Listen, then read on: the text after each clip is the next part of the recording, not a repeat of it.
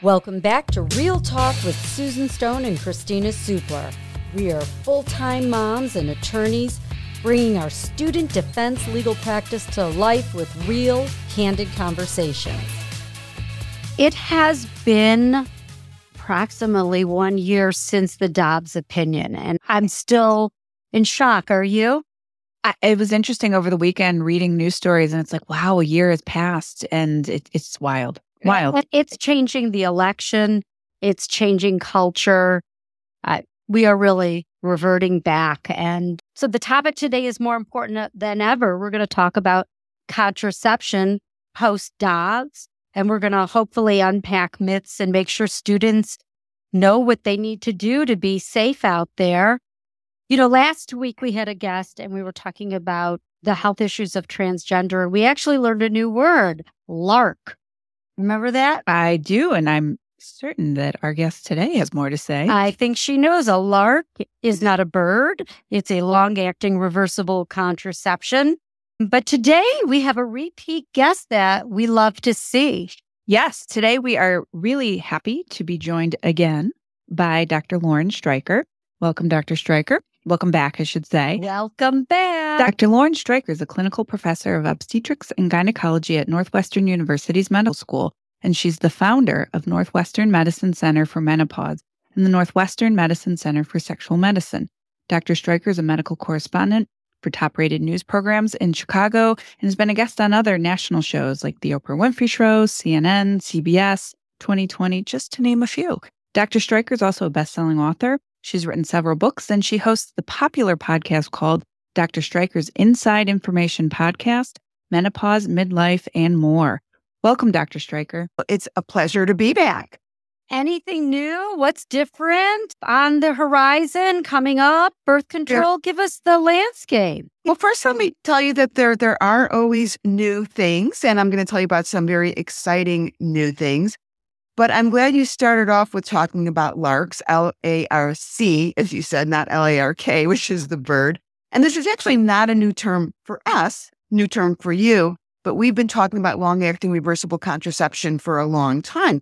And the reason is that we are in an era right now which it is more important than ever to have reliable contraception. Because when we talk about contraception, we not only look at user preference, but we look at failure rates. And we know that something that is not going to be controlled on a case-by-case basis is what's going to have the best rates of success. So when we look at a long-acting reversible contraception, that is something that is not, as we say, user-dependent. These are contraceptions that we set and forget.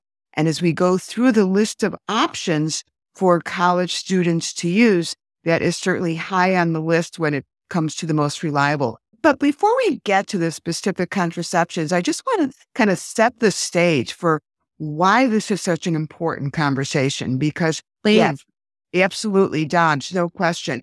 Even before the Dobbs decision, when it became potentially life-threatening, you know, now it's not just inconvenient or scary, it's life-threatening to become pregnant. But beyond that, we know that women in college are very high risk for not only getting pregnant, but for getting a sexually transmitted infection. We're talking 1 in 4 women will contract a sexually transmitted infection. We know that most college women, about at least 70%, are sexually active. And when I'm talking sexually active, I am talking penile vaginal intercourse, because sexually active, of course, can mean many things. A lot of different things. But if we're talking about just the ability to get pregnant, we're looking at about 70%. Is that just because you're more fertile in your 20s? It's a combination of increased fertility, and it's a combination of complacency, of not using contraception on a consistent basis or using it correctly. And that's one of the things that is really the theme of today, is I think many college women are very much aware of what's available to them. But just because they're using a contraception does not mean that they use it correctly. And in fact, if you look at statistics for unplanned pregnancies, roughly 50% of pregnancies are unplanned. And according to the Guttmacher Institute, 50% of those use some form of contraception in the month before. Now, think about that. That's really wild. You know, so many people think that if someone gets pregnant, it's because they were just complacent or they were lazy, or the worst is when people actually think that some people use abortion for contraception, which is simply not true. 50% of unplanned pregnancies are people who did use some form of contraception, but it failed. And some methods are more likely to fail than others. And at the top of the list, quite frankly, are male condoms. I'm currently doing a study with the Kinsey Institute that I will tell you about with male condoms. And so I've been reading a lot about it and looking at these studies. And I was floored at the number of couples that even if they say, yeah, we use a condom, they don't use them properly. And they have incomplete use of condom, meaning they're not using a condom from the start to the finish of sex. And the question, though, in terms of preventing sexually transmitted infections, am I correct that the condom was the best way? Or the only way? How else can you prevent an infection? Okay, so let's switch gears for a little bit. We're going to switch from contraception to protection of STIs. So when we talk about STIs, the most common STI out there is human papillomavirus, right? Mm-hmm. Where women get human papillomavirus? On the vulva. Do condoms protect their vulva? They do not. So when we look at condoms as protecting against STIs, it is one of the best methods that we have out there, but it is not the only method, and it is not as protective as it needs to be, because it is going to protect against cervical sexually transmitted infections, gonorrhea, chlamydia, things such as that, but it will not protect against herpes. It will not protect against HPV. And that's even if the condom is used properly. These studies, which completely, I was like blown away by, is the number of men who do not use a condom from start to finish because of condom-associated erection problems, something we don't think about in young men, but certainly exists. They talk about... We've been hearing about it in a lot of our cases. Yeah. But I just want you to back up a little bit. Sure. I know with the HPV, we now have a vaccine. Yes. We don't have a vaccine that I'm aware of for herpes. So what's a gal to do? Okay, well, first of all, let's circle back to the vaccine for a minute. I wish I could say that 100% of college-age men and women have been vaccinated against HPV, but they have not. Some of them are also folks that were vaccinated earlier on so that they got the quadrivalent vaccine, meaning that it only protects against 4 subtypes of HPV, as opposed to the newer vaccine, which prevents against 9 subtypes. So even people that were vaccinated, depending on when they were vaccinated, may not have complete protection. But there's an awful lot of people that aren't protected. And quite frankly, a lot of times it's the guys that aren't protected. But to your point, herpes, there is no vaccine. And herpes has nothing to do with intercourse in many cases. It's about oral sex. There's this idea that type 1 herpes is on the mouth and type 2 herpes is on the genitals. And we know that's not the case. You can have both type 1 and type 2 on the mouth or the genitals because of transference during oral sex. So how do you protect yourself? I'm sure all the parents are sitting out there. People are saying, okay, get to it already. Enough data. Give us answers. Short of stepping in a hefty bag or locking yourself in your dorm room and becoming abstinent, which is not going to happen. So number 1, there is a new product called Lorals, ROALS. Are you familiar with this one? Yes. Yeah, Lorals is a disposable latex panty, which is worn by a woman. And the purpose of Lorals is to protect her during oral sex. So if a guy or a woman is giving her oral sex and that person has herpes on their mouth or gonorrhea on their mouth, as you can, and that means that this will protect her. It's latex. And this is a disposable panty. It's a one-use panty that does not decrease sensation. In fact, some people think it increases sensation. I actually have a whole podcast on it in my Protecting Yourself podcast. And it's really an interesting new product. And the idea being that it also can be for anal play, not just for vaginal play, but it's not for penetration. It's not for penetration. What's new out there for penetration is there is a product which is about to get FDA cleared. I'm working with this company. It's very exciting. And it's called LUWI, as in LUWI, as in let us wear it. And what LUWI is is this is a woman-controlled, very important, a woman-controlled contraception for both pregnancy protection and STI protection. And this is a polyurethane, single-use internal liner. So it's an internal sheet that protects the vagina, but it also protects the vulva. And this is inserted the woman up to 8 hours in advance, and she's not aware of it. The men are not aware of it. And the idea is that not only is it not going to decrease her pleasure, but it is going to protect from STIs, both in the vagina and the vulva. And what's interesting, and I mentioned I'm doing a study with the Kinsey Institute right now. The study that we're doing is specifically to identify couples that the man either doesn't use a condom or doesn't use it from start to finish in complete use, because he says that it impacts on his sensation. It impacts on his ability to orgasm. He can't maintain his erection. He has discomfort with the condom. There's a whole long list of excuses, right? So what we want to see is, with use of a woman-controlled contraception with LUWI, are we going to cross all of those things off the guy's list? What's really interesting is, I don't know if you're familiar with ACHA, the American College Health Association. Are you familiar with this group? No. I just came from their conference. This is basically a group of all of the people that run student health care all over the country. So there are 700 different colleges that participate in ACHA. They have a conference every year, the American College Health Association conference. It took place 3 weeks ago in Boston. I was there. And the reason that I was there is because we were introducing LUWI to all of these college health student centers.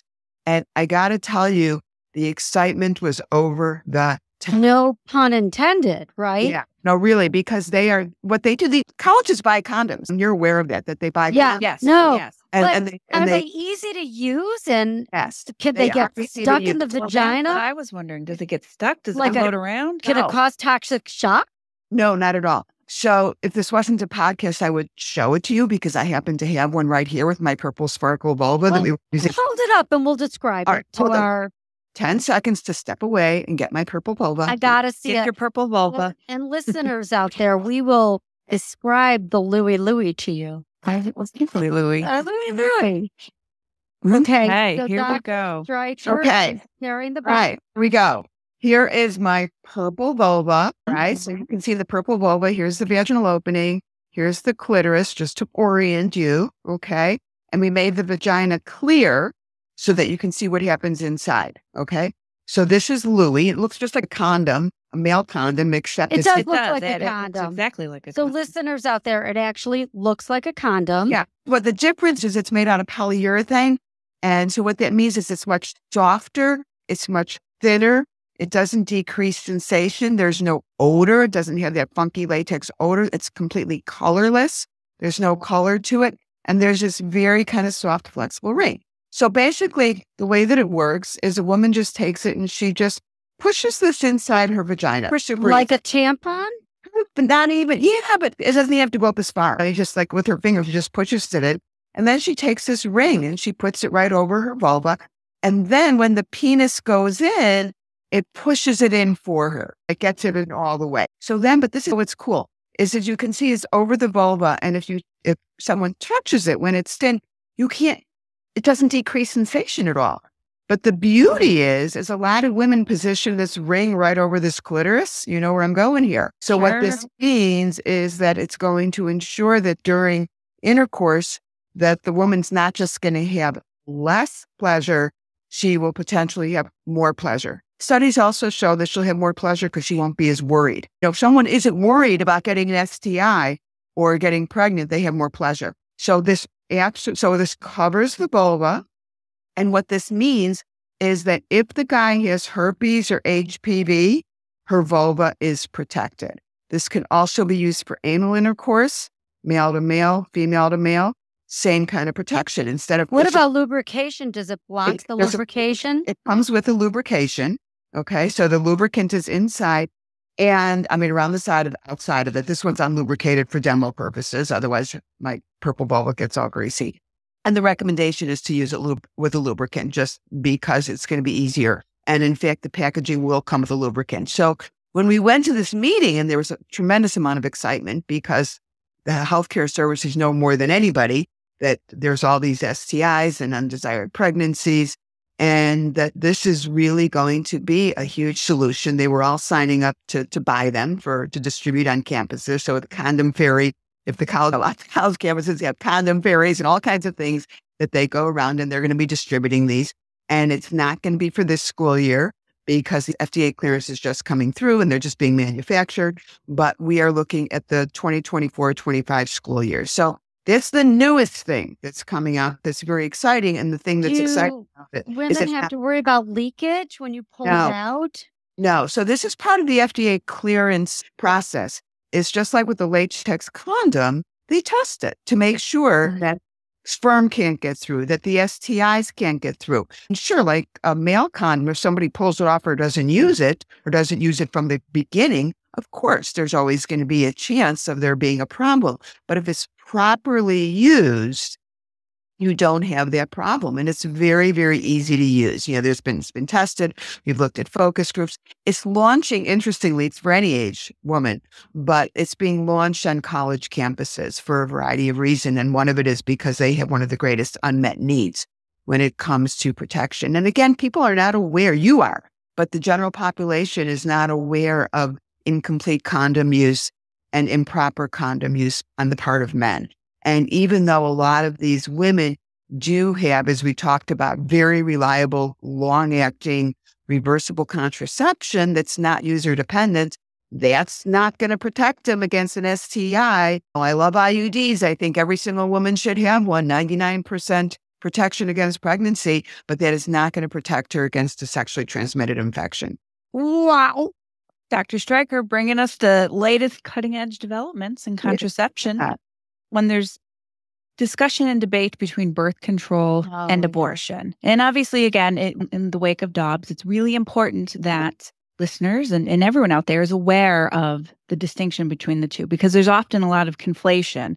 And so can you clearly explain for our listeners whether an IUD or an emergency contraception, Plan B, do they cause abortion? What is the difference between? And I'm glad we're discussing it because there is a great deal of misconception and has been from the get-go. And one of the reasons historically is that emergency contraception, the first morning after pill, came out about the same time as we started having medical abortions. So it was very confusing, and they are very different things. And to put it very simply, there's a difference between terminating an established pregnancy, that's when abortion is, versus preventing pregnancy. So if you look at emergency contraception, that is basically preventing pregnancy from occurring. It is not an abortion.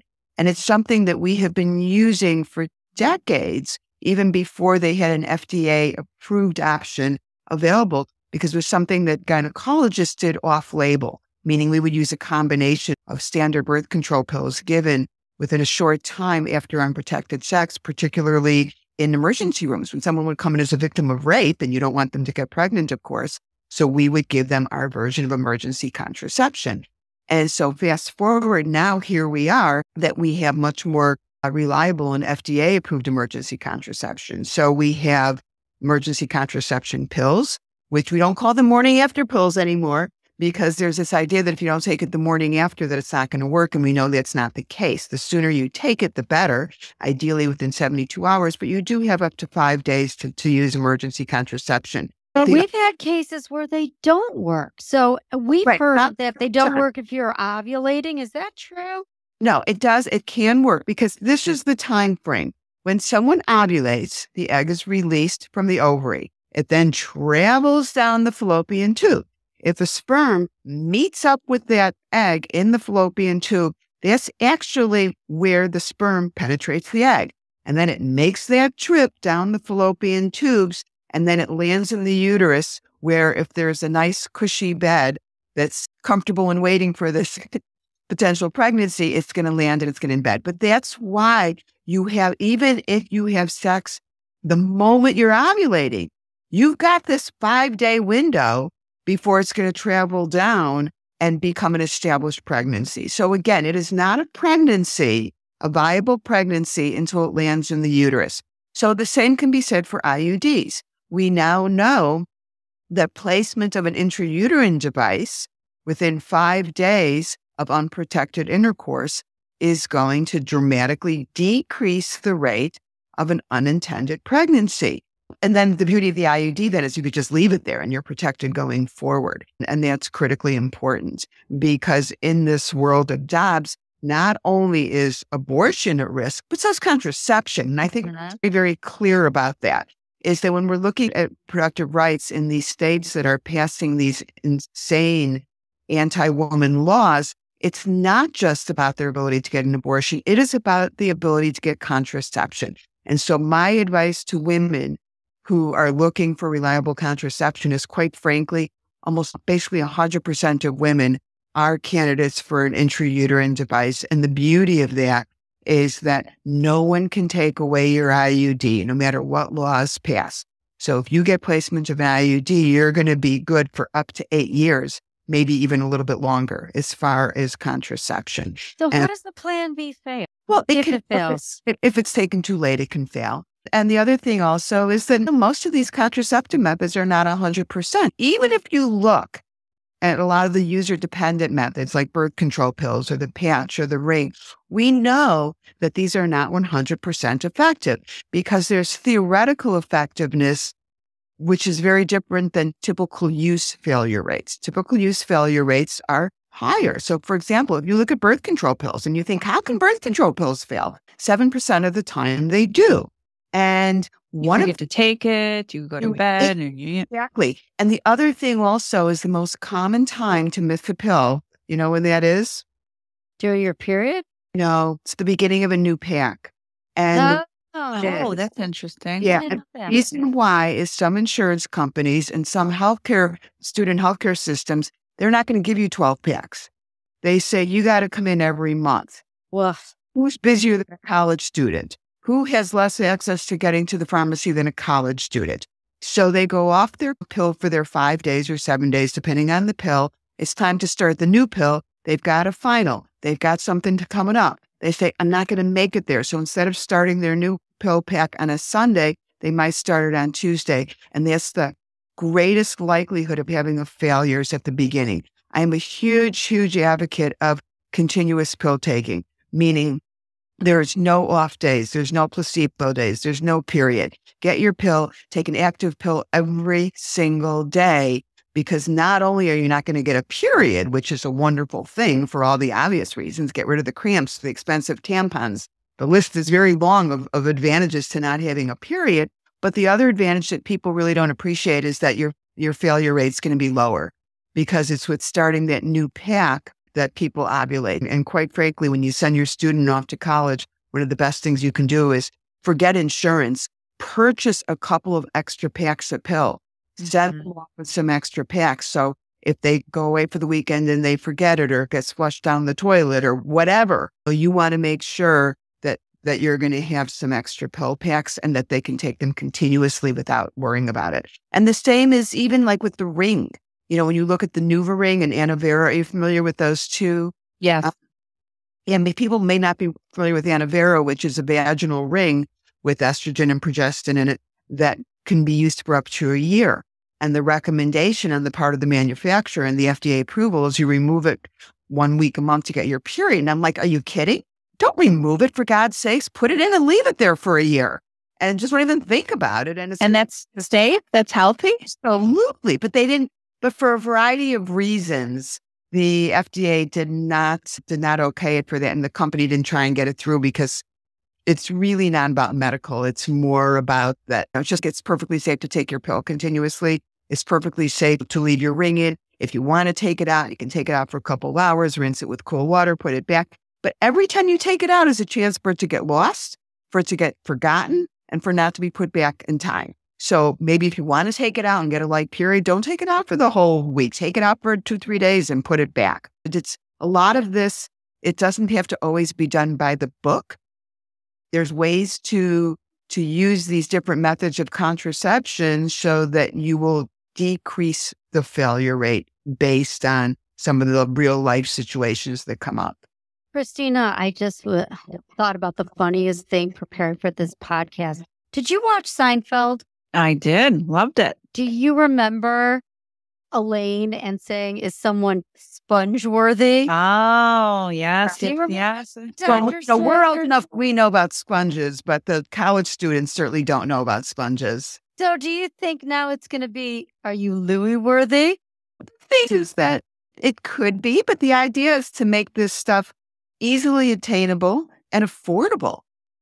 Absolutely. It became sponge worthy was because they were so hard to get. And expensive. For affording them.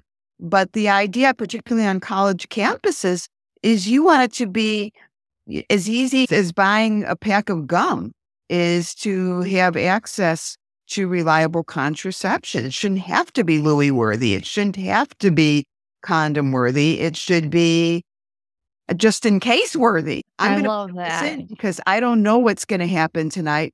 But in the event that something does happen, I sure don't want to wake up tomorrow morning and think, oh my God, what just happened there? And obviously we wish that there weren't situations where people had too much to drink and where there was non-consensual sex, but let's talk real life. Let's talk what's going on campuses.